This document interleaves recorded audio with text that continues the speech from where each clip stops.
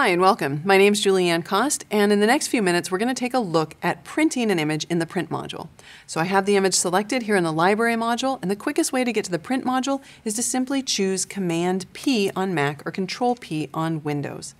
Now the first thing that I want to do is I want to set up the printer as well as the paper size and all of the printer driver options.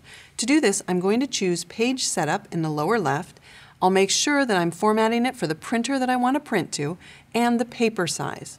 Then I'll go to my print settings, which on Windows I believe this is just one button where you have all of these options, and I'll set up the settings specific to my printer.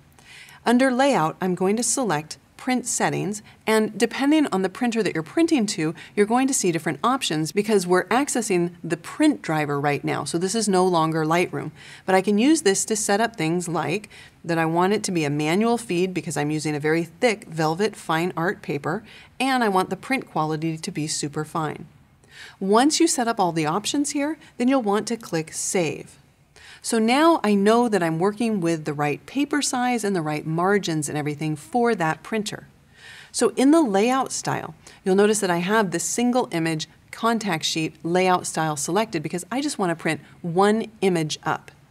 When I go to the layout area, I can do one of two things. I can either start working with the margins or I can start working with the cell size, and it's up to you. It depends on how you want to lay out your image on the paper. So what I'm going to do is I'm going to remove all of the margins, or at least eliminate them as far as they can go, because when the paper goes through the printer, there might need to be a little bit of a margin along the paper that's unprintable. It just depends again on your printer and your printer driver.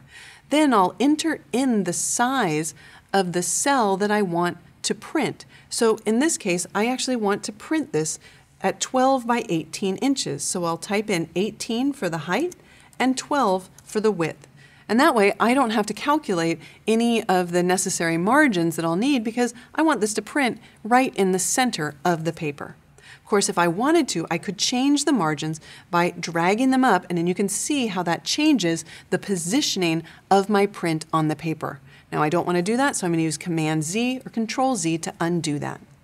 All right, we need to scroll down and look at the print job. I'm going to be printing this to a printer, but it's good to know that you could also print this to a JPEG file. I don't want draft mode printing because I want high quality. I'm going to make sure that print resolution is turned off. I actually want Lightroom and the printer driver to determine the print resolution. I don't want to try to override that. For print sharpening, it's important that you put in your media type, whether you're printing to a matte or glossy paper, and then you can dial in the amount you want, low, standard, or high. And of course, Lightroom is taking into consideration the original size of the file as well as the size that you're printing it in case it has to sample up or sample down, and it's adjusting the sharpening behind the scenes to adapt for that. If you have the option, you can print in 16-bit. And for color management, you'll notice that I only have one color management profile listed here, but if I want to, I can go to the other option, and then I can check any additional profiles that I might need. And why do I need a profile? I need a profile to convert the image from the color space that it's in Lightroom to the color space that is printable by the printer that I've selected. And these profiles differ based on the paper type that you select. So if I was using a different paper, for example, maybe I was using the 4800 with a canvas paper, then I could select that profile, and when I click OK, it would appear in my list right here. But I just want the velvet fine art matte black profile there. And now all I need to do is click Print. I don't need to click Printer because that will bring up all of my print settings again. I just need to tap Print.